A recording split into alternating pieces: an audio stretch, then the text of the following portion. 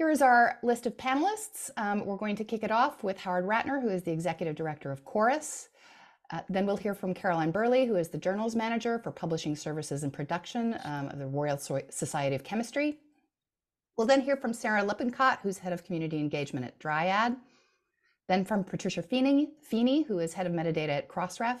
And finally from Kristen Ratan, who's the founder of Stratos, who has done a great deal of work with aligning science across Parkinson's on funding metadata.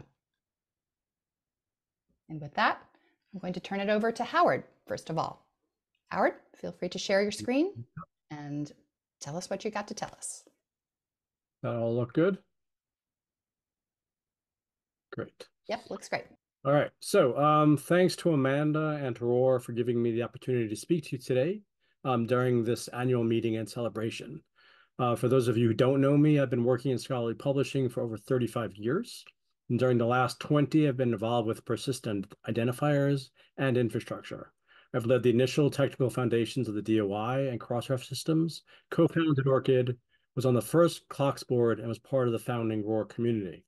Pulling all this together led me to Chorus.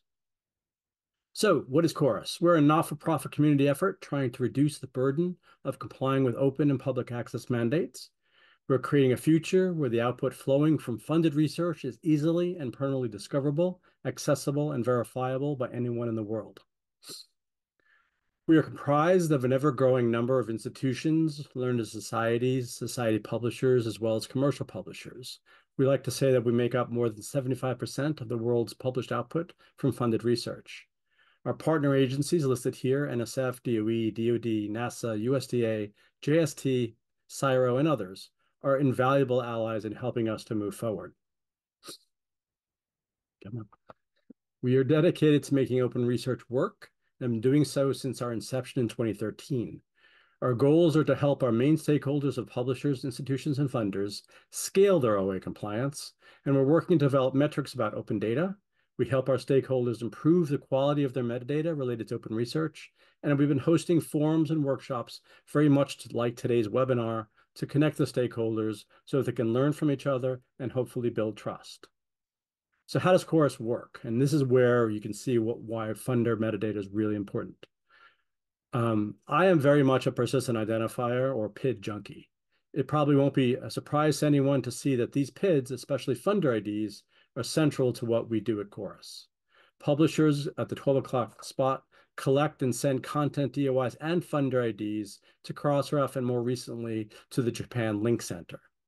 Once that happens, we can consume this information so we can check whether or not an article is archived for preservation at Clocks and/or Portico, whether or not a preprint has been deposited in a repository, whether or not the article is appearing on an agency portal, whether there is public grant information, whether or not authors have ORCID ID records, and whether there are relevant data sets to link to via the Scalex framework, which uses persistent identifiers found in DataCite and other sources.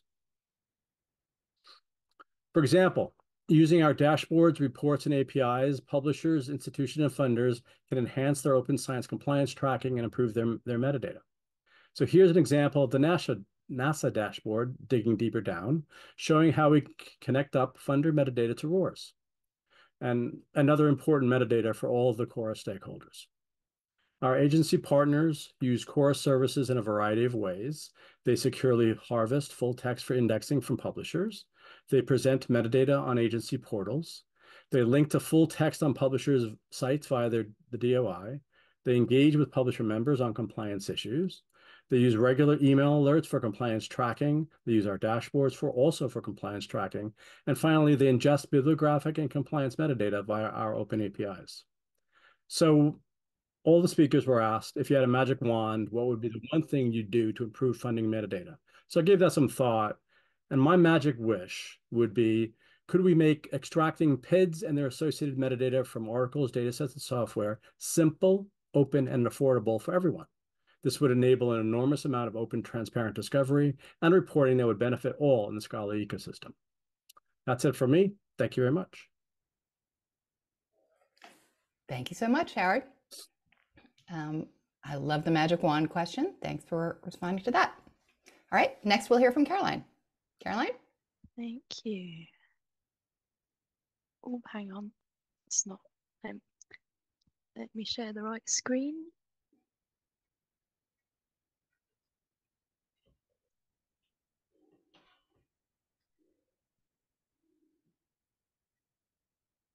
Can you all see my screen okay? Yes. Excellent. Right. So hi everyone, I am Caroline Burley and I'm Journals Manager for Publishing Services and Production at the Royal Society of Chemistry.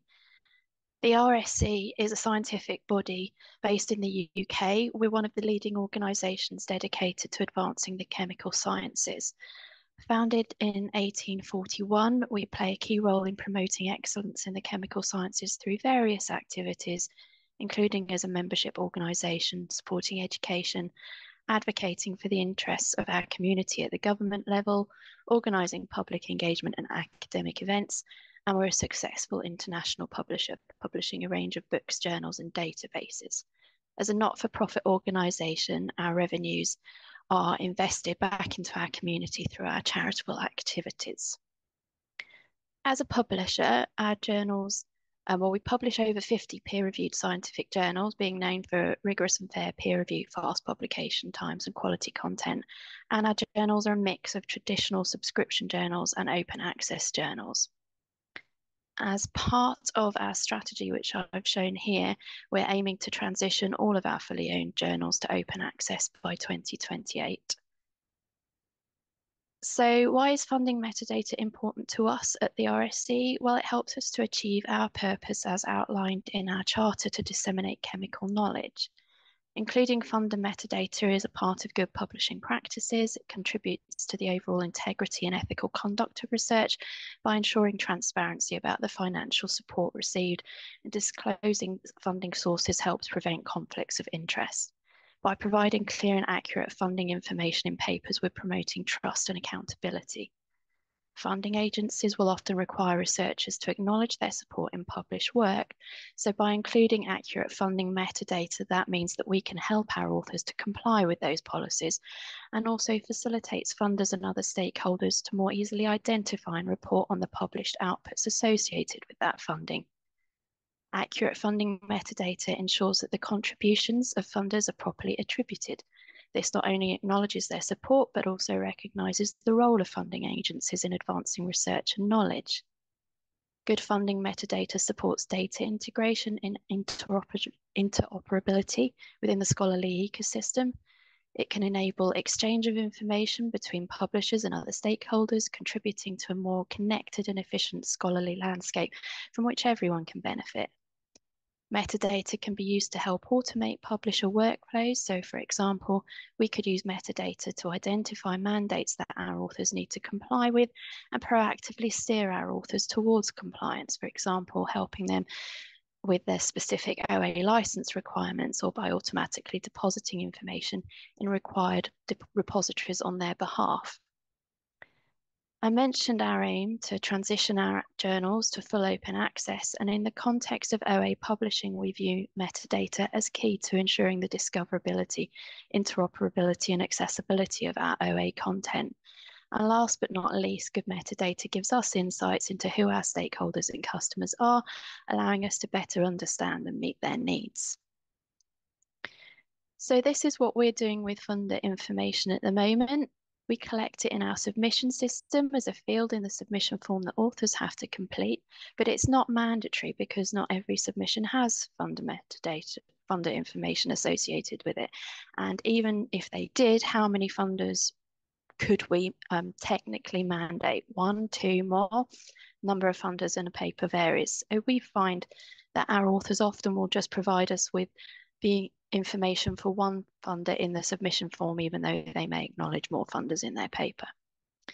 So on that form, the author enters free text and an autocomplete attempts to match it. And if it does, then that funder ID is added to the article's metadata, and that carries through with it to the acceptance point, where we export that metadata and use it in our OA and license system to prompt authors to choose the OA and license options that are mandated by our common funders.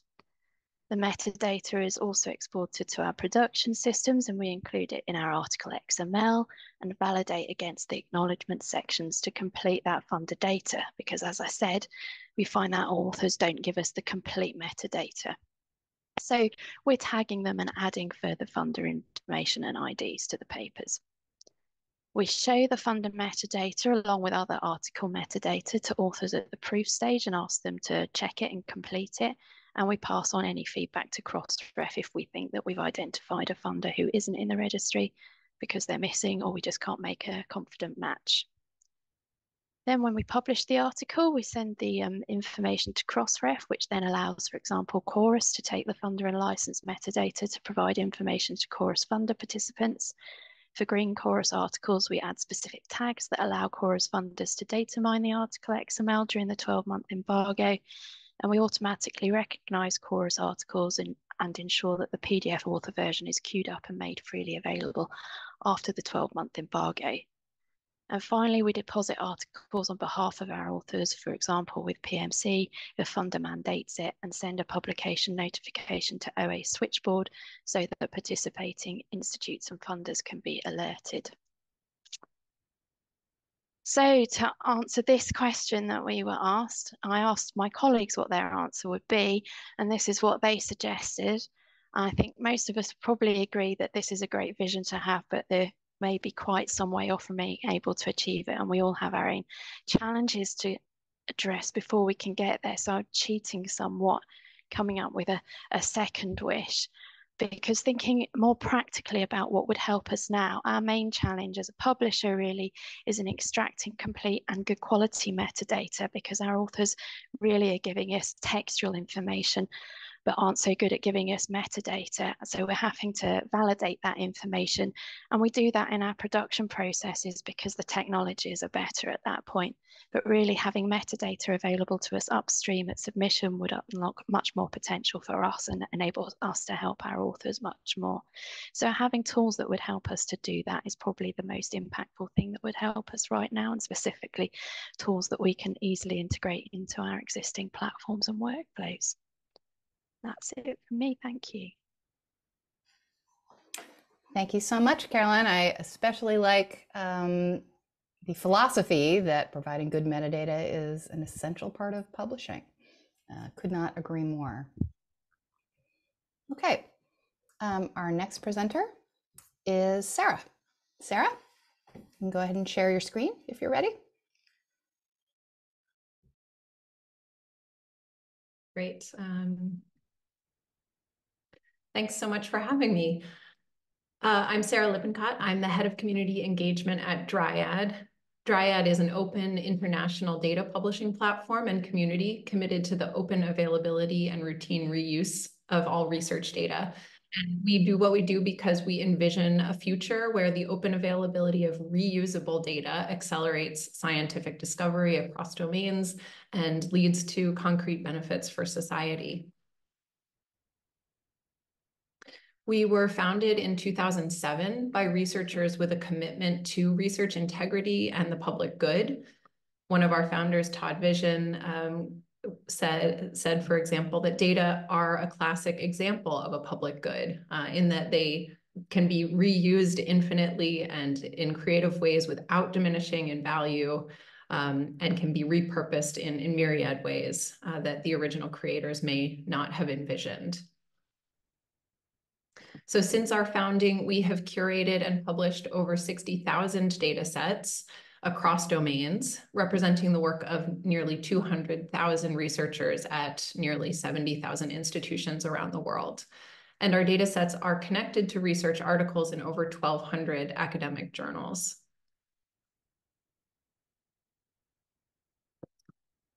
Because of our commitment and our focus at Dryad on data reuse, not just data archiving or data storage, but on reuse, is ensuring metadata and data quality of everything that we publish. We do this in a number of ways, but primarily we do it through curation and connections. Every data set that we publish undergoes a hands-on curation or quality control process that evaluates metadata and data files to ensure that they're suitable for sharing, that metadata is sufficient to support discovery and reuse, and that data files can be opened and interpreted. In terms of making connections and ensuring that data is part of the network of scholarly knowledge that's available for reuse and is connected to the other scholarly outputs that provide necessary context for its reuse, we rely heavily on persistent identifiers in our architecture. We were one of the earliest adopters of the Research Organization Registry for researcher affiliations. We've had ROR IDs connected to Dryad datasets since 2019. And thanks to Ted Haberman, we even retroactively added Research Organization Registry IDs to existing Dryad metadata. So it didn't just apply going forward, but we actually went back and enriched records that were already in Dryad to add those ROR IDs for metadata completeness. And we've recently transitioned to ROR for funder metadata as well. We make this metadata, so this is what the user sees on the front end, just a regular text string. But we also make this information available in a machine-readable format through our API. So you can see that affiliation is included both as a text string and as the ROR ID, and the same for that funder metadata. So making this information available through our API and through having it as part of the metadata record of every data set makes it possible for us to provide robust context, build programmatic connections between a data set and its creators, funders, and related outputs, and allow others to harvest and work with that data as well. From Dryad's perspective, funding metadata is critical to enriching our metadata records, to ensuring that we are connecting the Dryad data to its creators, its related outputs, its sponsors, all of the actors and related outputs that are necessary to contextualize it. We want funders to be able to track their impact in the world, and we make available a dashboard for funders that they can see that's connected to those IDs, so that they can track the research data sets that they've funded that have become part of the Dryad corpus. We believe in, as I said, research integrity and transparency are at the heart of what we do at Dryad. We make data available to be validated and replicated and repurposed. And funding transparency is part of that research integrity and transparency, making sure that future users are aware of the funders that have contributed to producing a data set. And finally, this information can provide insights about the health and investments at the ecosystem level. We make this information available publicly through our API for bibliometric research, scientometric research, for the kind of meta-analysis at the network level.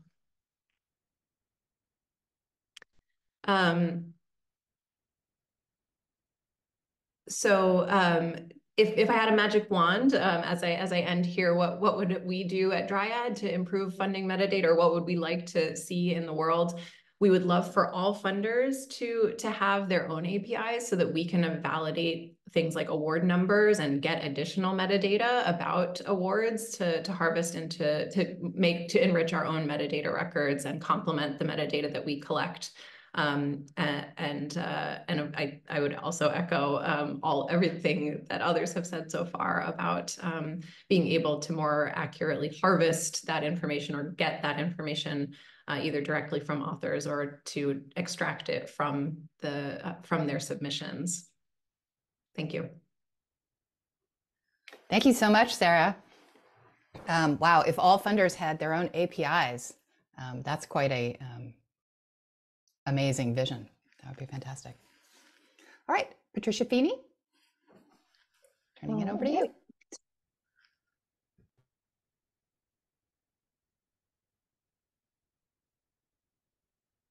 So,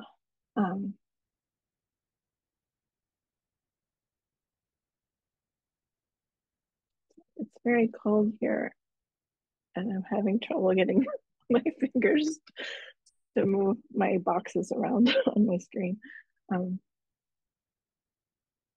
Yeah, so for those of you who don't know me, I'm Patricia Feeney. I'm the head of metadata at Crossref.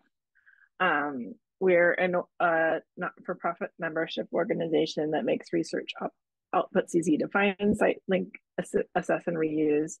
Funding metadata is a very important part of that. We have over 20,000 members around the world. They encompass traditional and non-traditional scholarly publishers, research organizations, funders, of course, and our metadata is all open and available to use without a license. So our goal as an organization is to create a rich and reusable open network of relationships, connecting research organizations, peoples, things, and actions.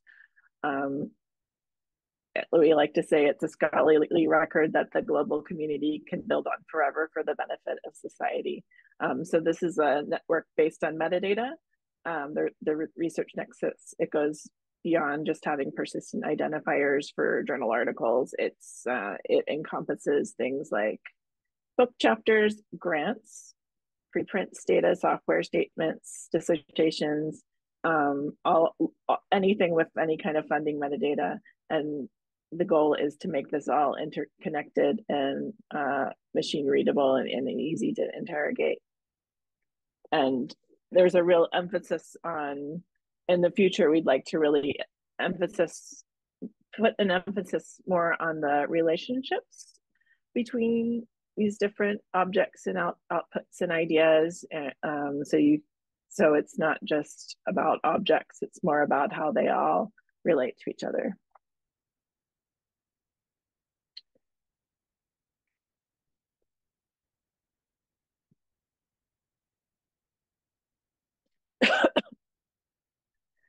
So we do collect a lot of funding metadata.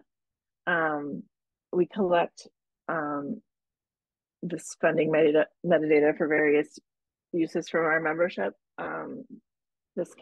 The goal is to help organizations like universities, funders, and governments to track and demonstrate the outcomes of their investments. This funding metadata can help provide benchmarking information. It can help show compliance with vendor mandates. I know that's something that's become very important in recent years. It can help organizations decide what other research to fund, just to generally assess the impact of funding. This information can all be included in Crossref metadata. We've got these grant records. As I mentioned, we register metadata for grants. That connects comprehensive funding information, including funder amounts and the types of funding to research. Just to go into a little more detail, we've got 8.5 million Crossref records that contain funder registry identifiers. There are over 34,000 funder registry identifiers, but I'm sure many of you have seen the announcement that we are going to be folding. We are in the process, very far along in the process of folding our funder registry into the ROR registry. And we are going to imminently, very soon, be able to accept ROR identifiers instead of in addition to funder identifiers in our metadata, which is a very exciting development. So you can use ROR to identify our funders and make those connections that way. We have a number of funder members and that's growing every day. We have, well, maybe not every day, but fairly quickly. We have 114,000 grants registered.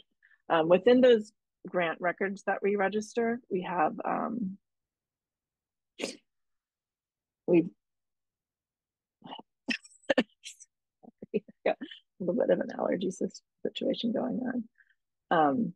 We have these grant metadata records that they allow funders to register a DOI using a defined metadata schema that ensures persistency and consistency across funders. We found when working with funders that many funders collect similar metadata, but there wasn't really an overall global way to make these records machine readable. So we have a metadata schema for grants, and we are currently actively developing that. That metadata schema includes full funding information like funder name, funder identifiers, the amount of funding, currency, the type of funding. There are ways to connect these funding records to journal articles and other research outputs. We are also collecting project information like investigators, descriptions, dates, and funding, and we make active use of resistant identifiers wherever possible. We're also looking to very actively expand the grant metadata we collect to better support language metadata, a wider range of dates, and we're always expanding funding types, among other things. So we do have a lot of Crossref funder members who are registering grant records with us. As they become more widely used, we anticipate we'll see an increase in relationships, identifying who funded what research outputs as more metadata is supplied. And so for like my answer to the magic wand collection, I feel like the magic wand question, I feel like whenever we have new waves of membership, we learn more about what's going on in the funder world and what metadata they're collecting. There's all these slight differences, and there aren't really these firm taxonomies or vocabularies describing things. So I feel like the more participation we have and the more metadata we have, the more we can move this along with making this easier for everyone to provide this metadata. And that's all. Thank you. Thank you so much, Patricia. We have several people from Crossref here. We've got some great discussion going on in the chat, which hopefully will spill over into the Q&A session at the end. I did also want to call particular attention to a blog post that Crossref put out just yesterday. I did put the link to that in the chat, which goes into a bit more detail about specifically Crossref's work to transition from funder registry IDs to ROR IDs. So please take a look at that. And then next up, we have, sorry, I think is it Kristen's turn? Let me just make sure. Yes, it is Kristen. Want to make absolutely sure before I turn it over to you. So our last presenter is Kristen. Go ahead. Thanks so much, Amanda. All right, so great presentations from everybody so far. And it's fun to go last because you can, point to all of the hard work that everyone else has done to line up why funder metadata is so important. My name's Kristen Ratan. I started Strategies for Open Science to help funders, but institutions and others implement open science programs from policy to practice. I also started ICOR, which is incentivizing collaborative open research, and we're conducting meta-analyses on open science and open scholarship to understand what best practices we should be doing, the impact of policy changes, and things like that. And I'm wearing my ASAP hat today, which is one of my funder clients, Aligning Science Across Parkinson's, and I'll talk a little more about who they are, but working with them to implement a full panel of open science policies and then put those into practice has been an exercise in really understanding all of the pieces and moving parts that are needed to make this work fluidly. So way back when the world was young, and this picture dates me, the only way that we could keep track of what was out there in the world in the published record was literally through card catalogs. And these card catalogs contained, I love this image, all of the metadata needed about, say, a book. And I remember, because I'm that old, browsing through them and finding things. And all of that, all the metadata there was really painstakingly gathered and presented. And it's what connected everything to everything. Otherwise, literally, we had nowhere else to search. So what this led to, as people started to move these kinds of complex metadata schemas online, are really intense in abstracting and indexing databases, long lists of advanced search fields that you could look at.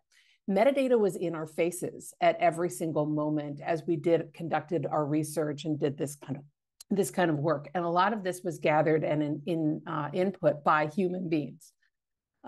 So then Google came along and pretty much the complexity disappeared. Nobody had to think about what metadata was out there and what had been assigned to records and people and institutions and things like that, because Google could pull up anything magically for us. So I think that now we're trying to sort of claw our way back to understanding the importance of this and understanding the schemas and what's needed and inventing a much more structured standards-based way of utilizing that. And I think that's fantastic.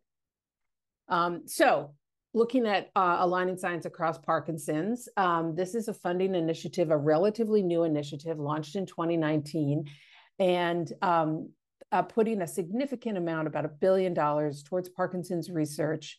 And as it started back in 2019, the interest from those who began it was to make it a fully open science implementation.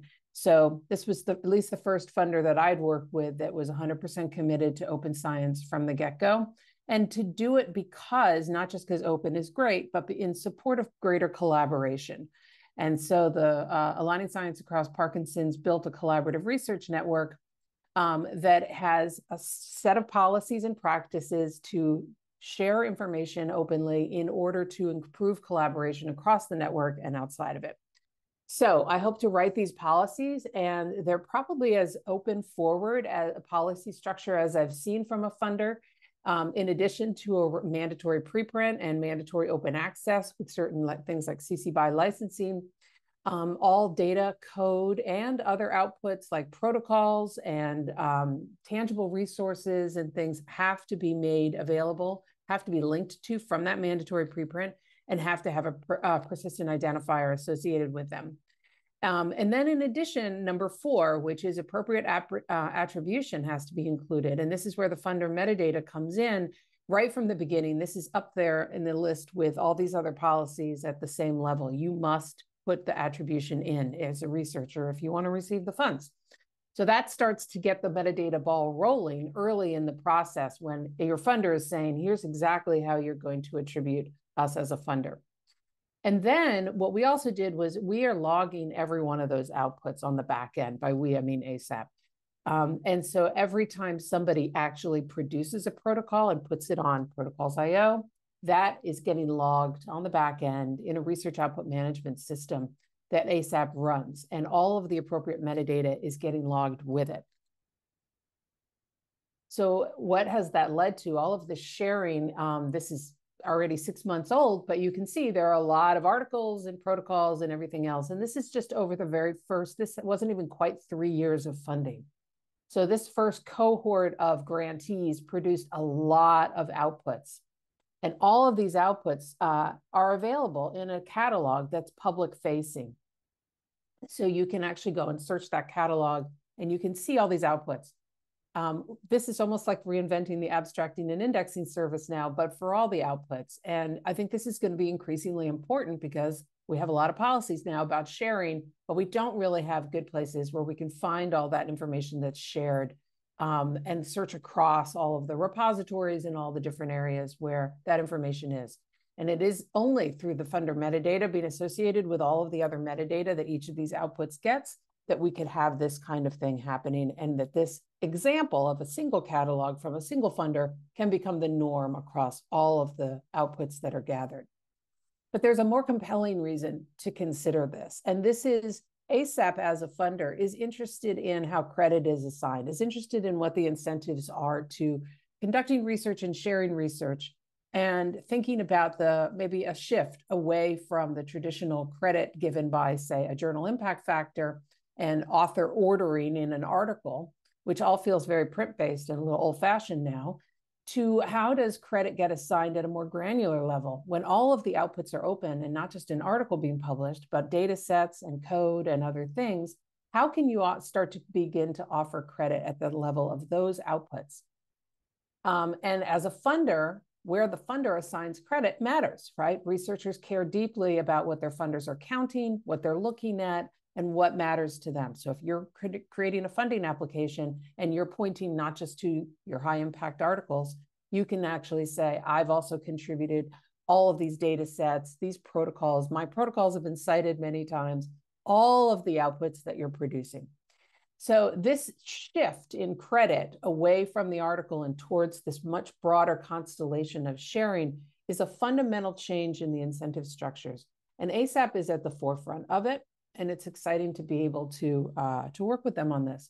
So what does this look like in practical real life? So this is a Zenodo record of an ASAP team's code base. This is a piece of code. They've created a Zenodo record so that it gets a DOI. It has all the appropriate information about authors and affiliations, and you can see the funding metadata as well. And what this allows us to know is that this guy, David, is the first contributor on this piece of code. But he's the third author when the paper comes out. And because we actually know, he shared the code, he's funded by ASAP, and he was the first contributor, and then the code, of course, can start to collect things like views and downloads and other pieces of post-sharing metadata. We're able to start to understand the impact of David's work well beyond this third authorship authorship, piece of metadata. So we're able to understand what David really contributed in the work here. And this can then be used to evaluate his work as he comes up for a grant renewal or something along those lines. So I just leave with the magic wand question really is it all starts with ORCIDs. If everybody just had ORCIDs right from the beginning, all of the rest of this could just be assigned. The magic of APIs and things like that would work. But the real issue is how do we use things like this to shape how science is produced and credited? And if we want to change it, we have to be able to know it happened, right? We need to be able to incentivize the behaviors that we want to reward, and we need to be able to track the things that we want to count. And to do that, we need all the metadata in place. So ASAP is very much a begin as you mean to go on type of funder, gathering this information right at the very beginning. The minute somebody comes on board, they have an ORCID, they have to even apply for a grant, and it all just flows from there. So it feels onerous, I'm sure, to other funders to think about it this way, but it begins with the funding stage. That is the earliest point of contact that researcher has with any of these entities and organizations. So I hope we're all on board with collecting all of this and ensuring that researchers never have to manually enter any more of this information themselves. And I'll stop there. Thanks. Thank you so much, Kristen. That's fascinating. Maybe just quickly to put you on the spot, is that your magic wand that everybody would collect it at the stage of funding? Yeah, I think so. Yeah, I mean, everyone else had really good magic wands, so I can't repeat what they said. But I think, yeah, what is the earliest point at which we have any control? Where do we have that moment of attention? And funding is the first moment of attention. Publishing is the second one, but funding comes first. So if all of that information starts to be collected and then moves through all of these third-party systems, that way, I think it would make a big difference.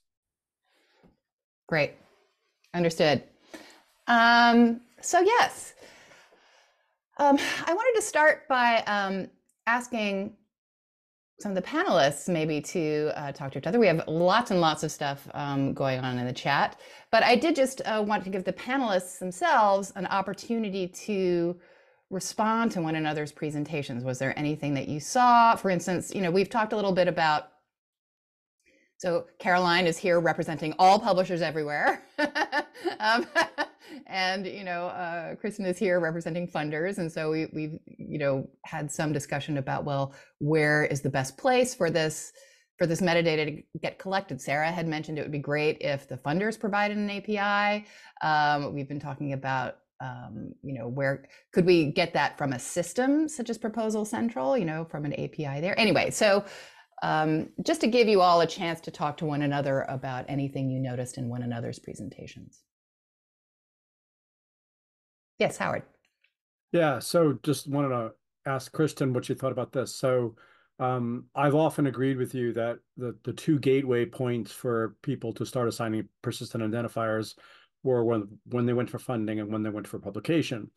But actually, because you mentioned ORCID, it makes me realize that actually it's when they become an actual researcher. Shouldn't they go get an ORCID then and associate it immediately with their organization? Yes. Yes, they should. So yeah. I actually think it's the job of an institution to make sure that everybody has ORCIDs right from the get-go. I think that would be amazing. But because institutions don't always do that, and there are a lot of them, I think funders can. Just to get back to the question, though, of, the thing about it from a funder perspective, I work with a lot of funders, and I sit in a lot of funder groups. And funders are need, I think, a little bit more organization. They need more centralized services. They need, so I just saw in the chat, is there a user community for funders working with Crossref? It would be amazing from a funder perspective if there were a user community across the PID organizations. Yeah. And if there were some centralized services that people could depend on that would make it easy for Proposal Central or Flux or whatever systems they're using to make the deposits on behalf of the funders. Right now, the landscape I think from a funder perspective, and there are a lot of you in the chat, so please weigh in, it feels kind of fractured and confusing. And that if the funders didn't have to learn the difference between every single PID and all of the different requirements, it might be really helpful. So, things that they can do, that they can get their representatives like Proposal Central to do on their behalf, I think would be helpful. There is a funder, there's a funder group for ORCID. There are many of them.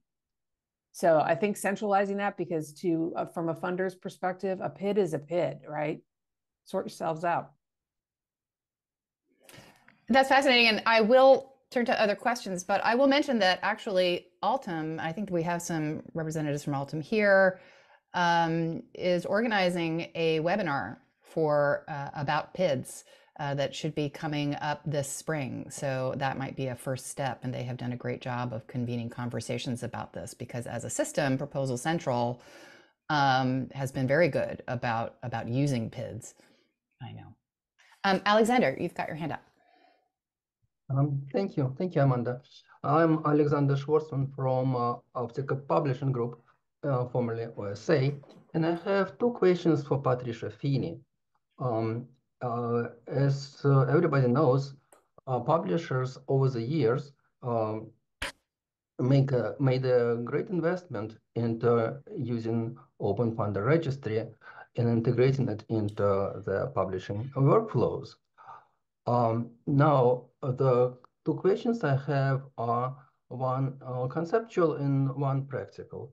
Conceptual one is, what problem is being solved by changing Open Funder Registry for ROR IDs? It will create significant investment and disruption in publishers' workflows. So why fix what isn't broken? And the practical question is, how much longer will Crossref support Open Funder Registry IDs before it's turned off and it's ROR IDs? Thank you. Thanks for the question. I'll answer the second one first.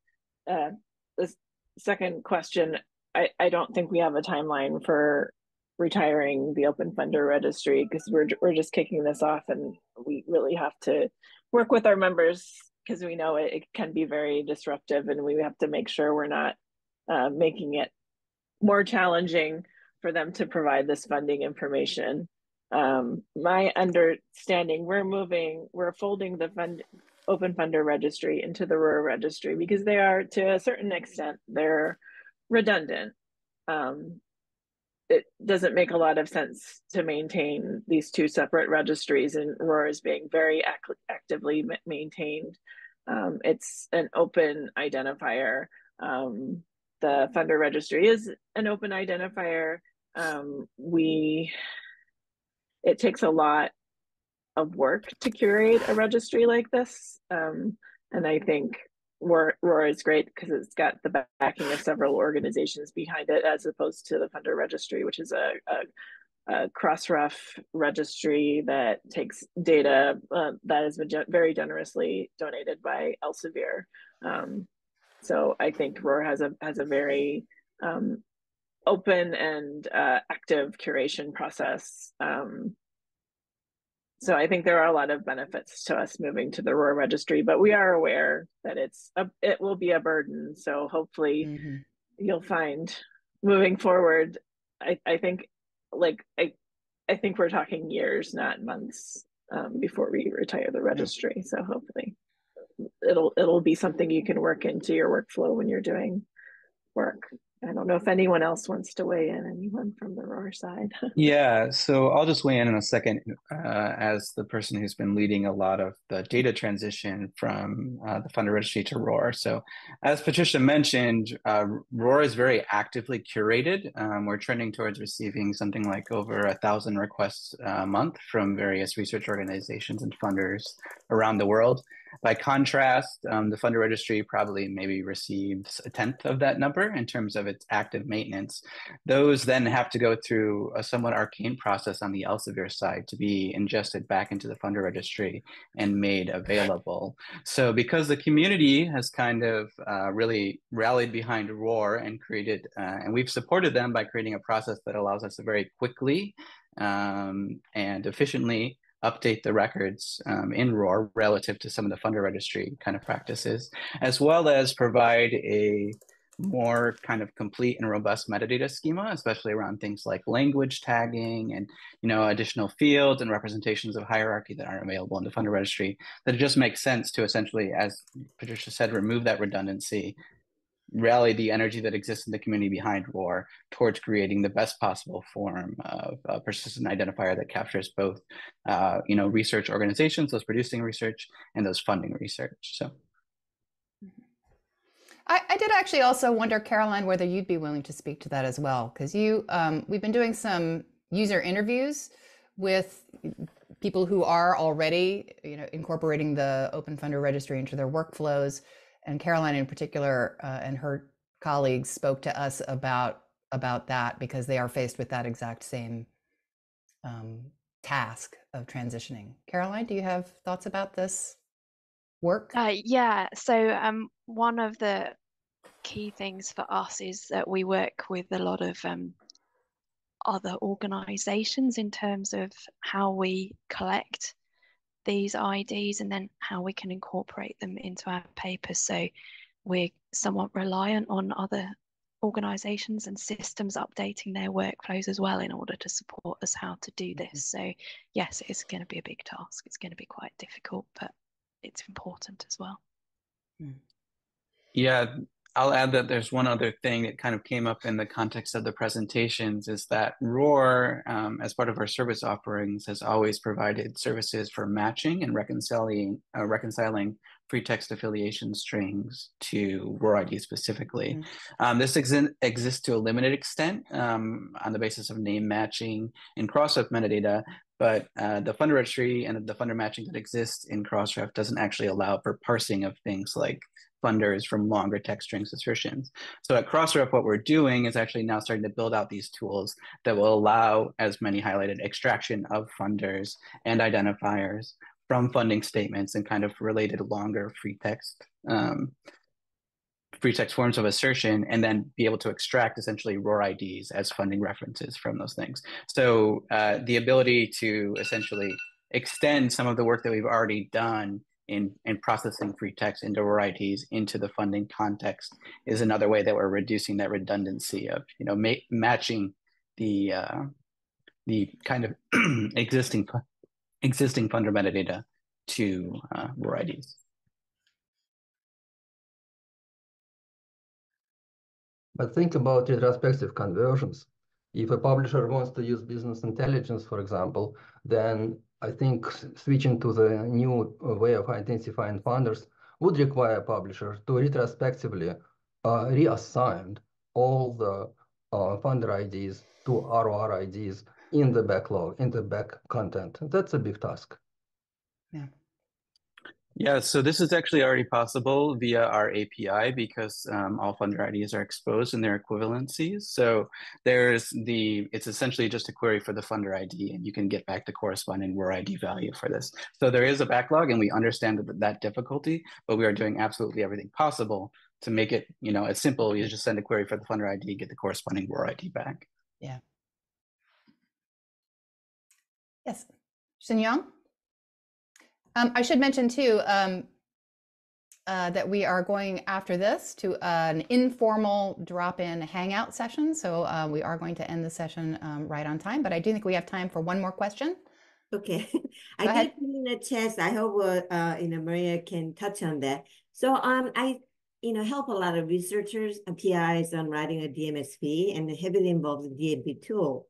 So we are moving toward machine actionable DMSP using the DMP tool. So having this raw information there, funder can actually keep track of how this DMSP is rolling out in terms of tracking their research output and connecting all the funding mechanisms. So I'm really curious about how integration is working along, integrating ROR or funding metadata into DMP tool, because they do have a research output they can put in, and they ask for the funder, but not necessarily linked to ROR. They did connect to read-free data for repositories, but how are they integrating this ROR for funders or affiliation stuff into DMP2 to make the DMSP machine actionable?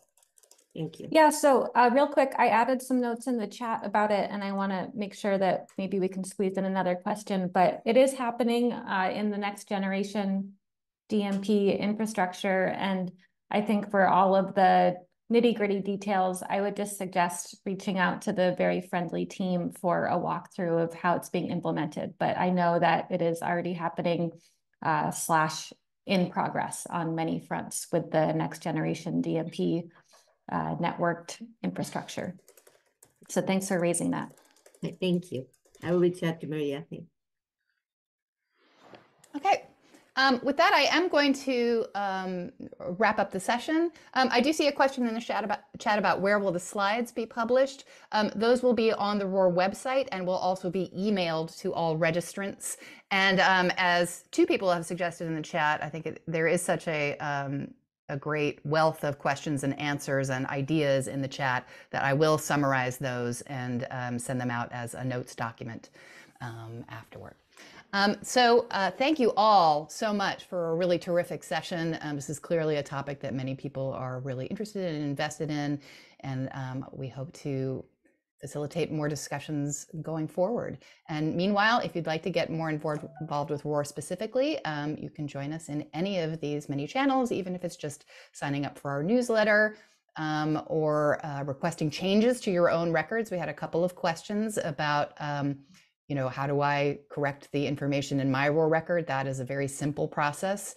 Look yourself up on roar.search and then click the link at the bottom if you would like to make a change for a change request. That's all. Thank you all for joining. Have a great day. Wow. Thanks, everyone.